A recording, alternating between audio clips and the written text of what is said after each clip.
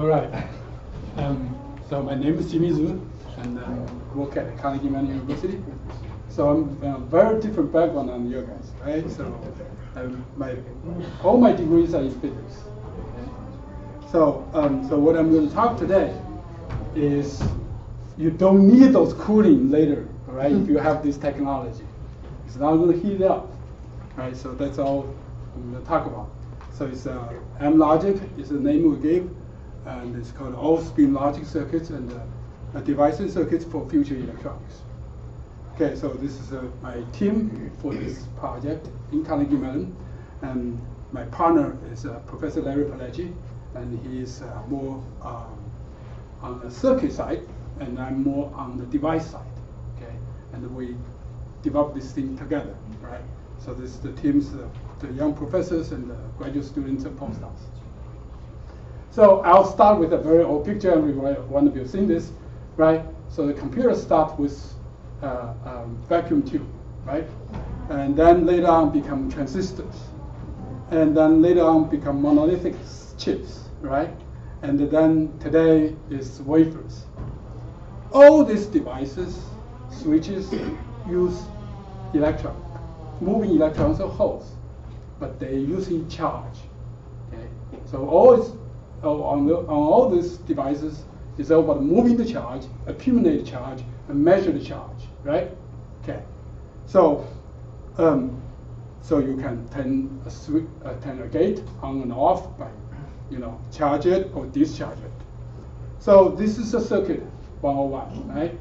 So whenever you want to charge a capacitor, and the amount of energy you spend on stored it on the capacitor is the same amount of energy will be exhausted on the line you are supplying. Okay, doesn't matter how you design it. Okay, so that Tesla charge, you charge how much energy you charge, how much energy you spend on the way you charge it. You need twice. Okay, so that's why when you have CPUs, right, like the previous person talked about, you need a cooling. Okay, if you don't have a cooling, then the CPU burns, the GPU burns, right? So the new concept here is you look at the electrons. Not only it carries charge, but it also carries spin, magnetic moment. Okay, and the spin you can be spin up or spin down, right? We've never used that. Right? We only use charge for all electronic devices today. Okay? So the talk here is all focused about the spin. Can you use spin instead of charge? Right? Same thing, you're moving electrons. Okay. So spin is actually not too strange to any of us because, hard magnet, right? Magnet, you have refrigerator magnet. Your magnet is a motor, and this all the magnetic moment is all rise from the electron spins. Okay, so it's not really strange, right? So and somebody mentioned to me about magnetic random access memory, MRAM. Okay, and that's a lot of companies are pushing it. Qualcomm is pushing for it, and Samsung is pushing for it, and they are already small size of MRAM they are on the market. But the idea is actually using magnet. So the idea is you have a magnetonal junction, so which basically is a resistor. And that resistance depends on the two electrodes is magnetic, whether the magnetic moment, right, the north and south, be parallel to each other or anti-parallel to each other. And that give you two states. And that two state shows up as two different resistance. And then it can be 4x, 5x difference. Okay? And by using that, you can do a memory insert. Therefore, instead of capacitor, you use magnetic moment to store the information. Just like what you use for hard disk drives. Right? The hard disk drive, a thin layer of magnetic material, all your terabits, it's all on it, right? So this is the very beginning of trying to use magnetic moment to do data storage and as a memory device. Okay, so interesting enough, the so this is how do you? So somebody was asking me, how do you measure speed? Do you have to use really quantum effect to measure speed? And you don't, right? So just like how do you when you electronic device, what do? You have current, you have voltage. Current is electron moving, right, or hole moving in the semiconductor, and the voltage is what you measure how much electrons have accumulated. Okay, so same thing here. So here is what the analogous of voltage here is the magnetic moment. Okay, so this is a hard. You can think of this as a hard magnet, and this is north and this is south. If it switches, the north becomes south and south becomes north. Okay, so here is something called spin transfer torque, okay? And this is an effect that actually is in the 70s dreamed of by a professor at Carnegie Mellon. Okay, and if he's healthy long enough, he will win the Nobel Prize for this. I guarantee it. So the effect is the following: if you have a current, you flow a current from right to the left, and here we'll have two magnetic layers. Okay, so we'll have a little thicker magnetic layer, a little thinner magnetic layer. Right? So when the current flows from right to left, and the electrons moving from left to right, and the electron in a normal conductor, non-magnetic wire, and you have spin up and spin down. Okay, spins, but it's 50-50, so there's no net angular momentum. Right? A spin is an angular momentum. Okay. So, however, when you pass through this magnetic layer, the magnetic layer does something magic to it. And what it does is it only allows the spins that is parallel to its direction, so it's huge discrimination here. And you only allow parallel to it to flow through. And the rest, if it's opposite, it kicks back. Okay, so the transmitting electrons now, the current here is no longer the normal current. The current actually carries the angular momentum because of spin. Okay, so it's different than the regular current in a conductor wire. So when this current goes through another magnetic layer, it carries angular momentum. It will interact with the local magnetic moment. You can flip the magnetic moment from one direction to the other. Depends on the direction of current flow. Okay, so that's called spin transfer torque. Okay. So this effect is today's mechanism to running so-called MRAM that Samsung trying to replace DRAM with. Okay. So the advantage of this is if the DRAM is made of magnetic, right, and then it is non-volatile, means you don't need a power to maintain it. Today, DRAM, you have to refresh it every millisecond. So then if you have MRAM as DRAM, then you don't need it. And in fact, it's called instant on, right? If you switch it off and switch back on, whatever is left is whatever left on the screen, is whatever left in memory. Because it doesn't wash away. Okay, it's there, right? Without maintaining states without power. Okay. So basically, this is called spin transfer torque, and then I'll leave this. So that's what this MRAM is. So you have a gate switch, control the current flow, and then that you can write 1 or 0. Okay, and to this basically is like a capacitor, but it's non-volatile. Okay, it's stored by magnetic information to it, right? So and actually today, instead of this magnetic moment in the film plane, but it's perpendicular. And this one you can scale. You can scale to 5 nanometer size. Okay, right? So this is very scalable. Right? So we're actually the one first proposed it, and the Toshiba is the one who first made the prototype. Now I'm going to switch gears a little bit different and talk about something called domain war. Okay, and that before I talk about M-logic. Okay, so what's a domain war? Means if you take a magnetic film in one direction, the magnetic moment is in one part of the film, the magnetic moment is in one direction, and the other part is the opposite direction. In between, there's a region where the spin gradually switches Okay, and this can be as narrow as few nanometers. So this is called a domain wall. Okay, so why I talk about domain wall? So there's something magic to this. Okay, so if you take a very thin magnetic wire, and in this wire the magnetic moment is all perpendicular, can be up or down, but it's perpendicular to that wire. Okay. And today's all the hard disk drives are made that way. All the hard disk drive surface, the magnetic moment is all perpendicular to the field. It's either up or down, depending on the bits you record. Okay, and you can record a terabit on a surface disk, right?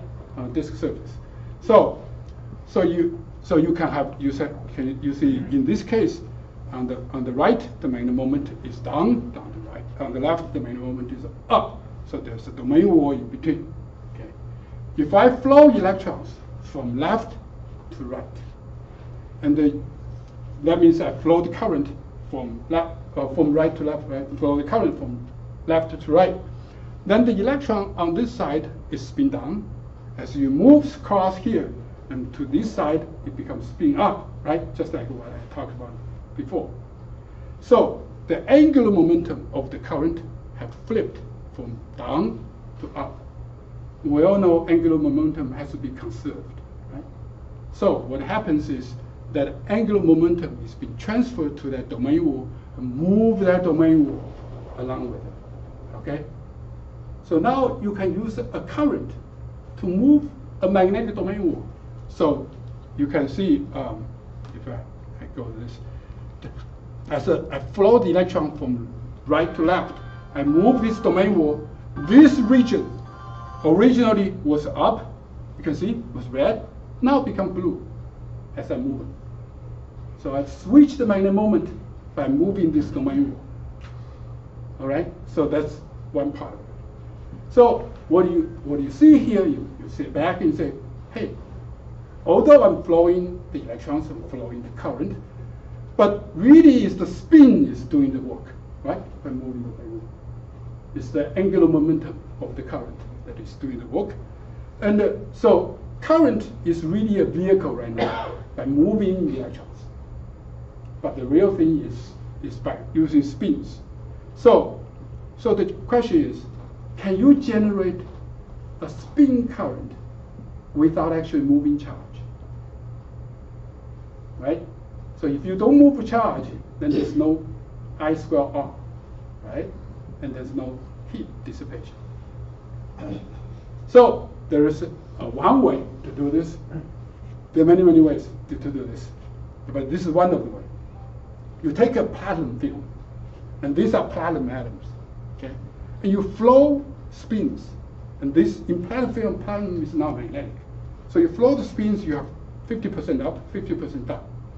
However, they scatter with the platinum atom, okay? So you go scatter, and if you spin up, it goes one way. If you spin down, it goes the other, okay, in the transverse direction. Okay, this is called scattering, spin-dependent scattering. You can think about the pinballs, right? The bowling. You know, you roll the ball one way, and you roll the ball the other, and it spins different directions. Okay, so if you look at this, so the spin up going one way, spin down go the other. It's same. This is same as spin up going this direction, right? So I've generated pure spin current. The angular momentum is if it spin up, it's moving this way. And if I draw this, because there are many, many atoms, so I can draw this way, and you can see the two electrons carry the same amount of charge and the same sign. They go opposite direction. So in this direction, there's no net charge flow. The charge is still flow this way. There's no net charge flow.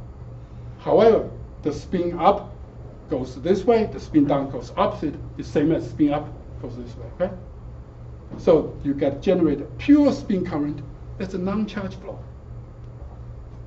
okay? So you can generate a pure spin current without a flowing charge in this transverse direction. So if you flip this thing 90 degrees and you generate something like this. So you put a magnetic film on top, you put a platinum film on the bottom, you flow the current in the bottom, you generate spin up or spin into the board, going up, spin out of board, going down. Of course, it doesn't go down because the down is insulated, right? On the top, but it goes into this magnetic field. What does it do? Let me see. I can do this. So I have a movie here, and there's a real experiment in my research lab. So you can see here. So here is a magnetic wire, okay? And I have a domain wall in it. And by sending a pulsed current, I can move that in the platinum field. And so there's a platinum field underneath the magnetic field in this wire.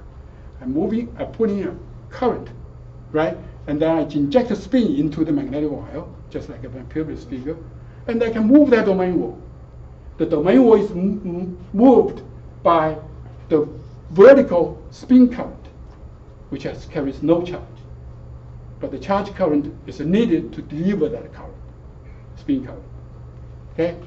So I can move that domain wall, right? So with all that, now I can think of a device, and I can do logic. Okay? So here is a device. So your transistor, you have gates and source and drain, right? Here I have a 4-terminal device. Okay? So I have something called a right path. And the right path is a magnetic wire, very thin, and I trap one domain wall in the middle. On this side, the magnetic moment is down. On that side, the magnetic moment is up. Okay? Then on the top, I have something called the reed path. And the reed path is basically a magnetic tunnel junction, just like what I said before. You have magnetic electrodes. If these magnetic electrodes are parallel, then the resistance goes through here and come out of here is low. If I move this domain wall by sending a current in the right path and move it over, then this magnetic moment reverses, and there is a coupling layer that's electrically insulated by the magnetic couple, and to switch this electrode. So now this resistance on the top is become a high resistance. So basically what I have is a 4-terminal device. I use a current pulse to control the resistor on top. But it really is a current to control the resistor. Okay? And circuit is very simple. But it's done magnetically, right? So I move a domain wall to this end, I can switch that device, right? Vice versa, okay? So that's my switch. So now I have a switch. I want to generate a logic circuit, right? Just like CMOS, you do logic circuits, right? So here is the most basic gate is an inverter, right? So what I do is I have 2 of these. I call this M cells. I have 2 of these M cells, and the reed is connected in serial on this level. So here I connect to a positive voltage. There I connect to the negative voltage. And here the 2 electrodes across this tunnel barrier is anti-parallel. Okay, so this is a high resistance state. And here is parallel, it's a low resistance state. So if I connect this way, if the 2 resistance are the same, then middle here will be set, voltage will be 0, right? But if this is high, this is low, the middle here will be higher than ground. So what I do is I connect this to the next stage, which is the same, of the right path, then to the ground. So if I have a state like this, then this voltage in the middle will be higher than the ground. So therefore, whenever I put a positive voltage pulse here, simultaneously put a negative voltage pulse on the other side, I'll generate a current pulse. And that drives the next stage and move that domain wall. I switch the state of the next one. So you can see I have this 4-terminal resistor that's current controlled. It itself has no gain, but by putting it this way, I can fan out, right? I can drive the next stage. And this right path, the resistance actually is very low, okay? So therefore, actually, I can drive multiple states. So I can put multiple fans. So basically, I've accomplished the most basic logic function inverter. Right? So now with the inverter, I can build any gates I want. Okay? So, and these are all metallic. There's no transistor in this. All I need is this voltage pulses supply.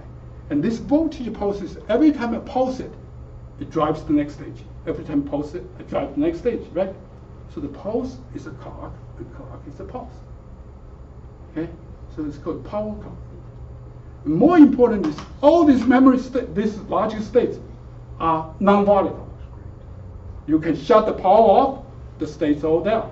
You send the pulse again, it continues. Okay? So you can think if you build a processor with this, then the processor doesn't need, so even when the power goes down, it does not, all the memory, all the logical states are still there. When you power back, it continues. Not like what you have today, right? Okay.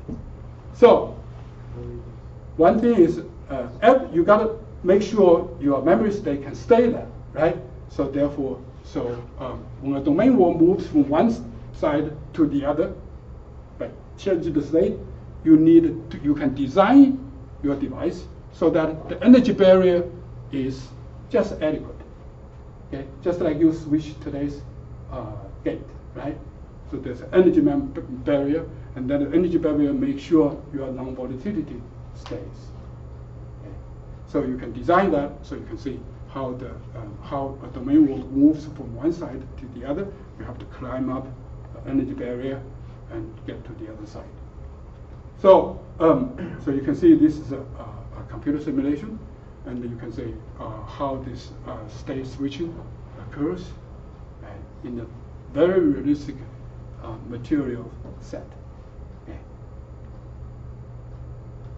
All right. Okay. So now with that, you can design circuit. So each of these is an M cell, and you can design all different circuits, right? So there's a power clock, and you can do multiple fan out. And in CMOS, you have voltage fan out. In M logic, you have current fan out. Basically, you route the current. Okay. And the nice thing is, CMOS, it works on 1 volt, right? The voltage cannot be too low. Okay. Some voltage CMOS is really slow, right? So here however here it's only rely on current, not voltage. So for all the material parameters you put in, you require something like 50 millivolts or below. That's all you require. 50 millivolts or below, right? So that's substantially lower than what you have for CMOS. And the power is voltage times current, right? So you lower down the voltage and you're small. So okay, so you can, but the thing is, the switching time of this each individual cell is not that fast. It's about a 1/10 of a nanosecond, 100 picosecond. Okay. So you really have to rely on the system design, how to do this, right? And the thing is, because every storage memory, every state has its own inherent memory. You don't need additional memory for it. Okay. So when you design it, and the pipeline really works well, right? So the bit serial type of computation works really well. Okay. So another thing is you can do all kinds of combination of logic. You don't have to do symmetric. You can do you can double the number of devices and do a pull up or pull down. Okay. Right. So so this is a design of a bit serial data path for a multiplier, and so you can design M logic for it, and this type of synthesis needs to really optimize for M logic performance, and it's different from CMOS. And the other thing is, so this is a comparison. Okay, so this is a ASIC sort of 512 hardware FFT, right? Okay, design. So you compare with a sub voltage, minimum voltage CMOS. Okay, it's not compared to the full speed of CMOS, but compared to a CMOS with 0.35 volt operating. Okay? And so we designed this completely using M logic. Okay? This is using Verilog A, and that summarizes all the magnetic behavior of each M cells. And so you do that, and you can see if you run CMOS at 0.35 volt, and you run M logic at 0.1 volt, the M logic is 1.5 million times faster. So in a sense, is on the system-wise, the M logic really can win. Okay? Although every single devices, they're switching slower than the current CMOS transistor. Right? And another thing is the power supply. You're supplying this power pulses. You're supplying this power clock, we call it peak clock. And it does not need to be really, it can be very noisy. In a sense, it's because this is electron spins, right? All you need is the number of electrons is sufficient enough in the current pulse. Okay? So the waveform actually doesn't really matter that much. So you can have really sloppy waveforms as long as the integration of that waveforms is sufficient. Right? So and the plus, each state has a memory, its own memory, right? You can redo it, okay? If it's not sufficient to switch a state. Okay. Right? So the idea is you would think you have a chip that's made all M logic, and you have some crappy CMOS to provide you a pulse and current clock, and then you can run this. Okay. The thing is, if energy disrupt, right, the power disrupt, it will still there and then come back. It will be wrong. And also, you can allow you to do power management on chip. Right. These days are very popular. Right. So because you can completely shut a portion off because you don't really need current or voltage to maintain a state. So you can save a lot of leakage current and leakage power that way. Okay. So right. So then you say, all right, all that is on the paper, right? It's all computer simulation and it's concept, and we really want to make it. Okay. So that's the team that I showed you in the very beginning, and that's the team we spent a year trying to do this. So this is our first chip, and this is not M logic circuit, but these are all M cells. Okay. So I show you a little bit how this is run, right? So in this, you have to worry about every part. So this is a multi-magnet layers stacked. Okay. It does not require a silicon foundry because you have no semiconductor, but it does require you can put a thin metallic films on. Okay, has adequate properties. Okay, so it's a sputter machine. It's much cheaper than CMOS, but you still have to do this fab. So the first thing is you have to develop this tunnel junction, and you want to make sure this magnetic moment that they are perpendicular, and these layers are each of 1 or 2 nanometers. Okay, and you want it has something called anisotropy that maintain the magnetic moment to be perpendicular to the film. Okay, so here is a film thickness. Here is anisotropy. This is perpendicular. This is in plane. Okay, so you want your magnetic property to be in this region, and look at this. This is 1 nanometer, right? So this requires a lot of thin film material work, so right. And then you want another thing is you want the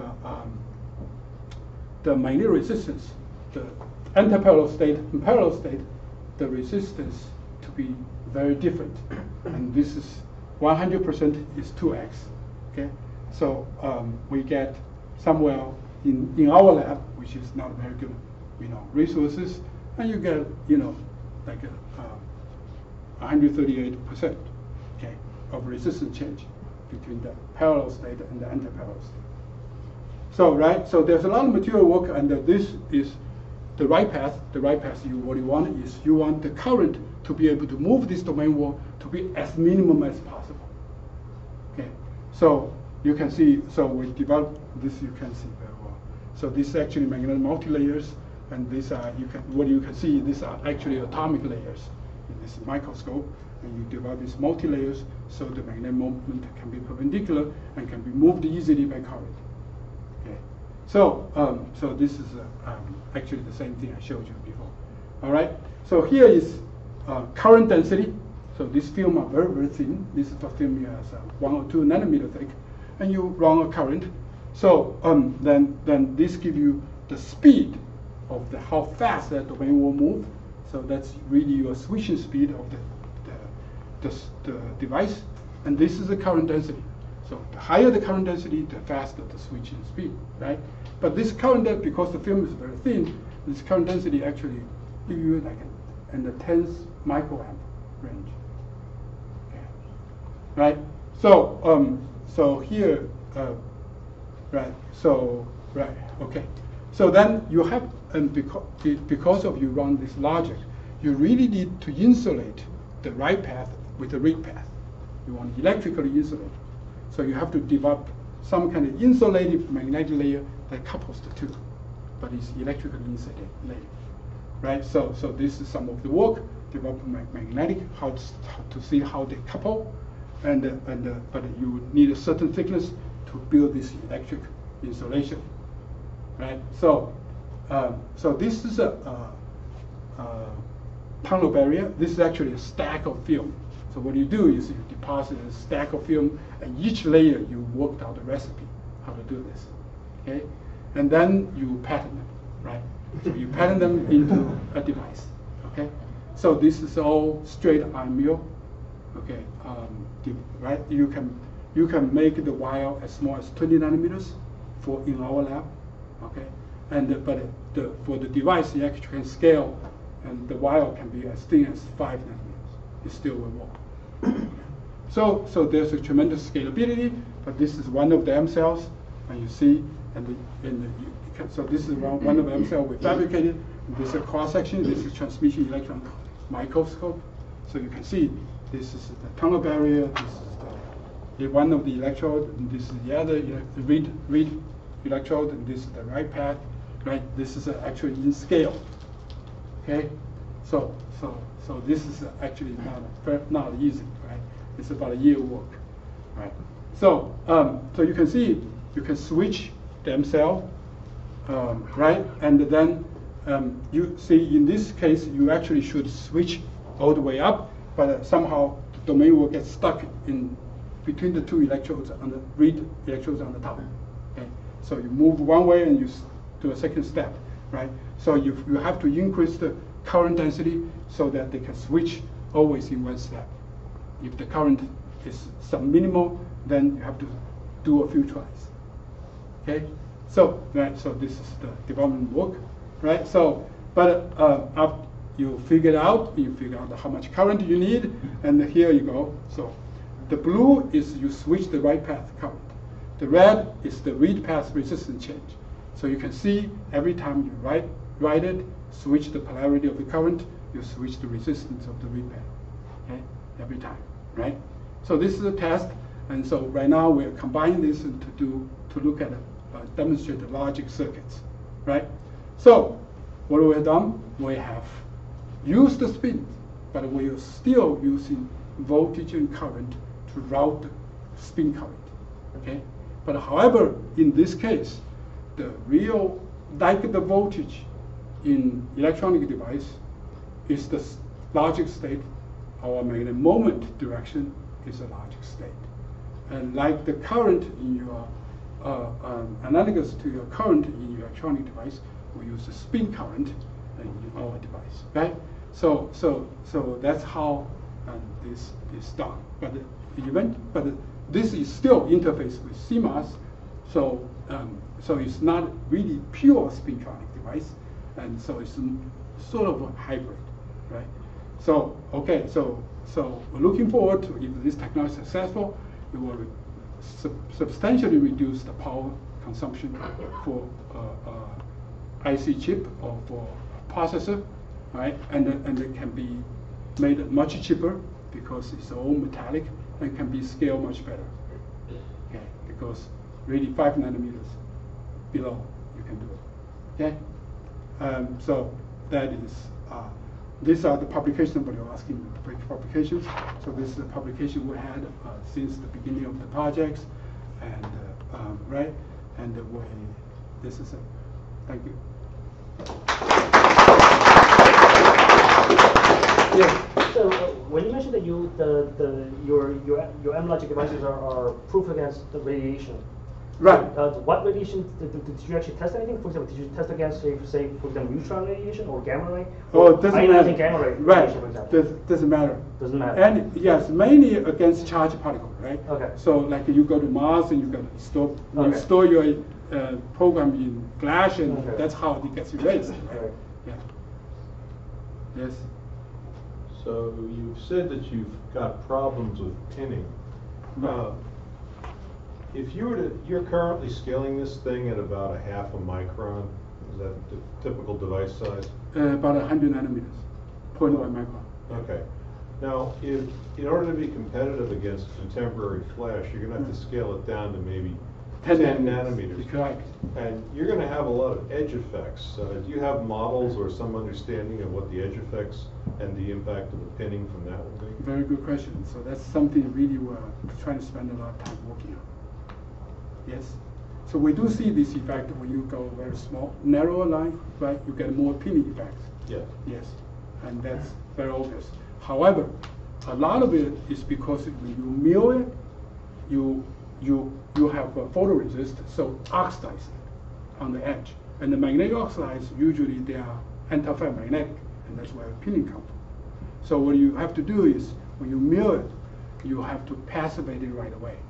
And I think that will help you in So do you wet etch it or hydrogen plasma or what? Oh no, you go vacuum, you mill it, and then you deposit in the same chamber. You deposit a layer covering it, so they not get exposed to air to be oxidized. Right. Okay. So that might be a solution. Yes. What environment is most suitable for the stability of your switch? The what? Within the spin system, which environment or what protection of the environment do you need to maintain the stability of the switching circuit? You don't need any special environment. Like magnetic fields?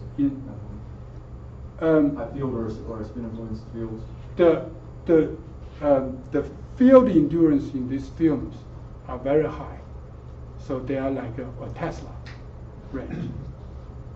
Yeah. Yes? You had mentioned the disparity in performance earlier. I know that a lot of folks here, low power would be incredible. But you had mentioned that your current devices are slower than CMOS, but the potential was now. What's the disparity? So the idea is, so if you look at CMOS switching, right? Each individual CMOS transistor switching is what? 10 picosecond, right? We're 10 times slower. Okay, but however, if you look at it, you need a memory, you need a weighting, you need because on a system view, we're actually a little bit faster if you design this compared to regular CMOS. And so, for example, they design FFT, right? We're about a factor 2 faster. So depending on how you do the circuit design, that utilize the inherent memory. Okay, and that's the only gain you're going to come up with is a system design gain. And because of this non-volatility of the memory, and because of this, the memory is inherent, right? It is free. Yes. Question about the self-clocking aspect of the M-cell logic. Right. So even 10 years ago, more than 30% of the chip power is used for clocking on the synchronous chip, the synchronous CMOS chip. Okay. And today, it's probably even more power spent on the clock circuit. Right. There is the aspect of the self-timed asynchronous CMOS circuit that can adapt to basically the self-timed paradigm of that. You can do this. Is there some similar you set can do system that? Yeah, you can do that here as well. And in terms of the power or the energy that's required, not the power, but the energy that's required for keep making sure that the logic is propagating appropriately. Is this more similar to the asynchronous type where you don't have a globally synchronous regime anymore, or is there a similar? I'm not familiar with CMOS. Okay. So, but there this thing you can, because the state is always there, right? Mm-hmm. And whenever you change it, it's inherited there. Mm-hmm. So the asynchronous is much easier to implement here. Mm. Yes. Thank you. Yeah. Yes. You mentioned that it was cheaper than CMOS, but I saw more the size. You were saying more. How big would the? So in the sense of you today you build a semiconductor fab is close to 10 billion, right? No, but I'm saying the size of the chip. So how much like the gates? So the M cell you can do it 8 F-12, okay. But moreover is you can actually stack them up because they're metal. You can stack them up at infinity one. Okay, that's one of the major advantages. Yes. So what would be the granularity of switching, say, off computing power versus real power? Say it again. How would be power proportionality realized in those devices? How much you can? What is the size of the? I think you can switch it off, say, and switch it on. You know, if you take some practical, so of course we haven't really done the development yet, right? So if you look at the material, the property today's material can provide to you, and available now, you at least talk about the order magnitude reduction of power compared to CMOS. One order at least. Yes. So currently your clock line is DC, right? No, currently no. I send in pulse, like a 2 nanosecond, 5 nanosecond. What do you mean DC pulse? Just direct current. Just direct current, but it just right, direct current pulse. So Yes, DC pulse, pulse. Right. Have you thought about AC pulses? Interesting. You could. Yeah, you can do switch back and forth. Yes. Infinite phase shift. Right. Just curious, how do you simulate the system? You were showing a bunch of simulations. So right. So in the chip simulation, basically you write a Verilog A model of your M cell behavior and put it into cadence. That's what it is. Okay. Yes. Yeah. So currently you're moving the domain wall back and forth with current pulses. Right. And you talk about if you don't have enough current pulse, it might get stuck halfway. Right. For the device I made. Right. But can you actually use that as an extra state and have it like a multiple level cell for storage? You could use it. Yes. You could use it. Well, how would that make any difference for logic? For storage, I can see where that might be. You can do the non-binary, right? Mm-hmm. So you can do non-binary logic. Sure. Yes. Do you have any idea what the density is like versus, say, memristor technology? Memristor is a different beast, right? Yeah. So it's more nonlinear device. But I think the density here is similar to memristor. Right. But it's a 3-terminal device instead of 2, or 4-terminal device instead of 2. Right? Yeah. So the main thing is you can make this wire very, very thin. So it's like a really one-dimensional thing, right? Then you need, yeah. But the thing is, you can, as I said, different than the 3D semiconductor. This thing is naturally 3D. Yes. All right. One last question. So, assuming this pans out long run, right? I'm saying, okay, it's not a semiconductor device. I mean, like by a printer at home. Yes. Currently, it's in the future. Right? You buy a printer, what? Conceivably, if it's not a semiconductor device, right? I can have a small consumer model of something that build chips at home. Probably you could sometime in the future.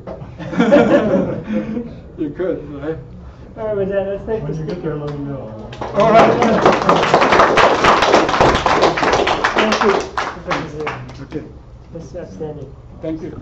So there will be some more time for you to network.